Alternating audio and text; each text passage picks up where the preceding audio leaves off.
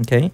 So understanding triggers is very important because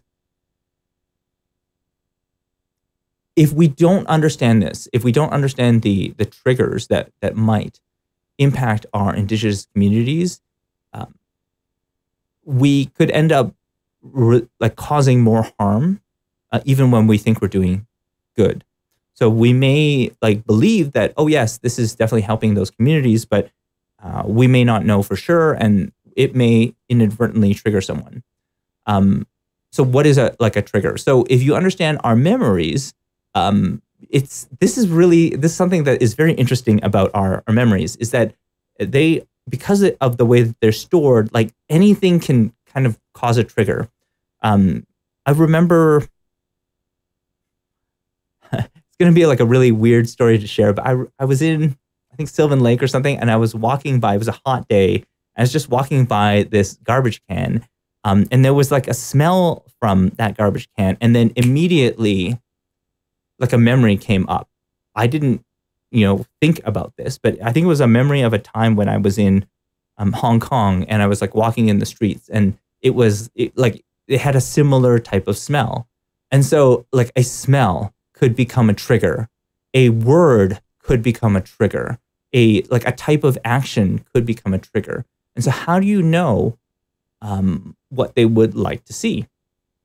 What would be a trigger and what might cause this? Like, it's very hard to know these kinds of things, but understanding some of the stories and understanding some of the actions that happened during these times can be very, very helpful. So, for example, I already mentioned that the Truth and Reconciliation Commission of Canada is a 535-page report that's in the public domain. Of course, it includes historical images, of course, from Archives Canada. And this report already is a like strong source for hearing the Indigenous voices today. But, and here's a big but, it's not enough, right? Like just having that alone isn't enough to, oh, okay, I know, like I will know how to understand, I will understand all of the triggers.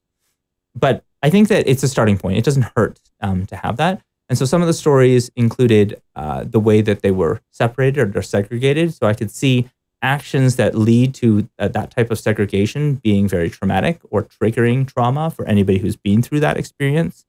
I could see the connection, right? Like the separation between the school and the parents as another type of trigger where they feel like disconnected from their own children. They're not as involved.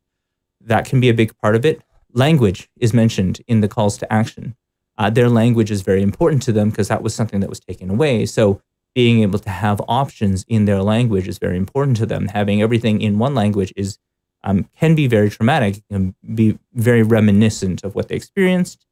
Other ones included understanding that, I think it was the communication. So communications where the Indigenous communities, like what they were going to write, every letter that they were going to write was reviewed, vetted, scripted by like the authorities at the time. That can be very traumatic as well because like this is a reminiscent, like it's replaying. All it is just replaying acts that had happened before. We may just see it as this is common practice. Like vetting your public relations. Yes, right, it is. But from their perspective, they may see it differently. And so I don't know for sure. And that's one of the reasons why Indigenous voice and choice is very important when it comes to any types of discussions about what you might do for those communities. No doing anything for the communities without having them at the decision-making table. And I think that is something that will be very helpful as a double check, just to make sure that we're on the right page. And so I hope that makes sense. This is something that is very important to me. I think that if it is the case, and this happened like recently, like the school name of the Bishop Grandin High School was a trigger. The name itself became a trigger, like a memory trigger for many in the indigenous communities. And so, of course, there was a call to change the name of the school. And I think that that was very appropriate to make a change to the name of this school, because it is very much traumatic. And that's like the whole goal here is to support healing. And so in that case, I feel like, yeah, this is causing trauma. You know, what are the, like, this is the thing that is, if this is the thing that is like opening the wound and preventing healing, I think taking it very seriously is important. And this is not the only one. There are other ways that this happens on a daily basis that we don't even think about. And so what has helped in this, and how does that relate back to the trauma training, the trauma lens? Well, this is interesting because people say the same things about trauma. So for example, simply take a look at people who have gone through extremely traumatic events. And it is in these, like, I watched a bunch of videos of individuals who had gone through very traumatic events, and how certain things really, like, it really triggered them.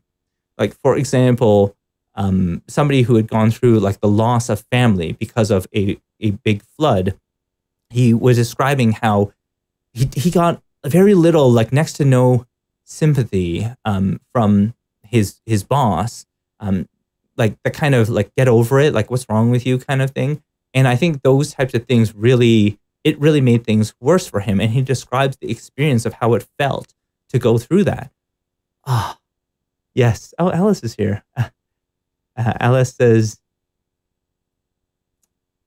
communication is key, and discussion and consensus is important.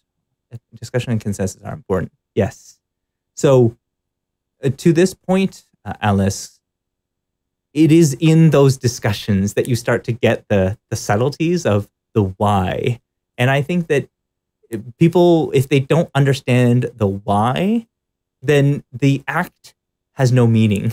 If somebody told you to wear a particular color shirt, but you are not clear as to why you are wearing this, like why, like orange, to talk about residential schools, right? Like, if you are not clear on why that is the case, then we have a problem. Then the point of this activity has been missed.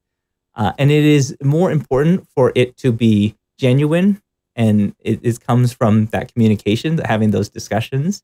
Share the experiences, right? What those people went through. You will have like much more empathy for the individual when you hear their stories. And that's what I love about the Truth and Reconciliation Commission. If anything, I wish that instead of having it all written as a really big report, like a 500-page report, I wish they, like, if there were more videos of what people had gone through, like people just clip those and we could show those in classrooms, that would be a powerful reminder of what that experience was like from their perspective. And we did the same. We did the same when we learned about trauma. Grief following trauma, critical incident stress management. It was hearing stories of real people who have gone through extremely traumatic events, and they describe how other people reacted to them. People avoided me because they didn't want to talk to me because I was like this weird broken person. Oh, okay. So understanding like, oh, this is really important. So I love that. You know, you also mentioned that the discussion, the consensus component is very important. That's the big factor that I see, is that in this case, especially when it comes to reconciliation and trauma, it was like what was traumatic was the loss of choice, the loss of freedom. And so I can see any types of decisions that are made without that type of discussion, consensus, agreement as being traumatic. they made a decision and I wasn't involved, I can see that being extremely traumatic, because it's like they made tons of decisions and I wasn't involved. And so understanding that as a trigger, like to me, that is very powerful. Because once you have this perspective on, oh, it is these triggers, it is these things that we're doing, we don't even notice, that is preventing healing, then you can start working towards, well, what would help? And sometimes it's not like, oh, I come in and, I got to solve all the, like, no. Right? Like healing is a personal process, and they need, like, all you can do is create the environment that is conducive to healing. You can create the systems, the environments that support healing. It is up to the other individual whether or not they accept any help. It is their choice, right? Some people may choose not to. Some people will reach out. That is not up to you. It's not up to us to make that decision. However, I do think that it is having that kind of environment that we have checked the systems. We know for certain that these are not causing more trauma. We are consulting on them on many of our key decisions that we think maybe don't necessarily involve them. It doesn't matter. We still want them involved. Like, I think that having an Indigenous person on the board, like on the board of trustees, where all the decisions are making, it doesn't hurt. It doesn't hurt, right? Having somebody who is the representative at every board decision meeting,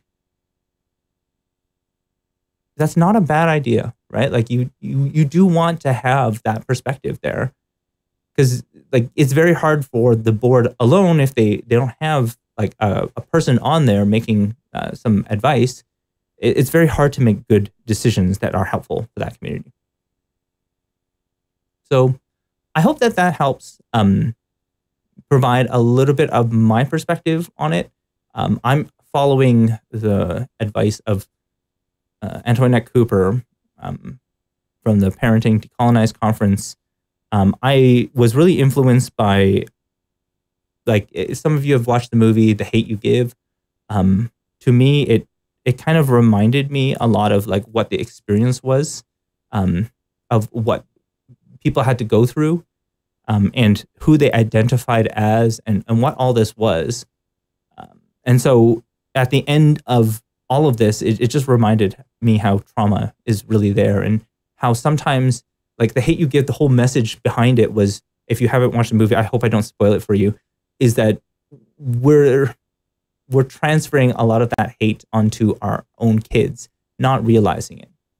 We're just reacting to the world in a very normal way, but we don't realize that it's actually triggering. It's triggering a new type of hate, and that's the kind of hate that it creates a society full of hate, right? Because we grow up in it. Let's see. So I've got another from Alice saying, the opportunity to choose to be involved or not to be involved is also important. Yeah. Voice and choice. So when it comes to being able to choose to be involved, they can say, like, we want to have nothing to do with this. Totally cool. Right? Or we don't want that help. Right? This is good. This is good news. To me, this is really a key, is that who's driving reconciliation? If we're driving it, I feel like that could be a mistake, because it's very easy to move down in a direction very quickly and realize, oh, this wasn't helpful at all. If they're driving it, well, that's different. And I think that's why people start off with the truth and reconciliation calls to action. Those are made by the Indigenous communities. So we can say, like, that's where it's being driven from. Now, in terms of the implementation, that's not easy either. So we can then go, okay, we also, help them.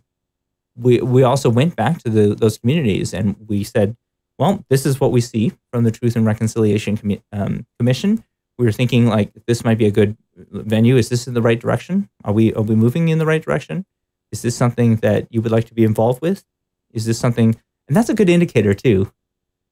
Think about it, right? Like somebody saying, yeah, that's good. And I want to help. I want to be a part of it. Like that is great validation that you are moving in the right direction. That is great validation that you are making a positive impact. And so that's what we want. We want them so interested in what we're doing that they want to be involved. They choose to volunteer. You can imagine something where you're doing that and like parents choose to volunteer, like you do some parent activity and you're like, that's so cool. How can I get involved with that? You're moving in the right direction, right? If people are willing to volunteer their time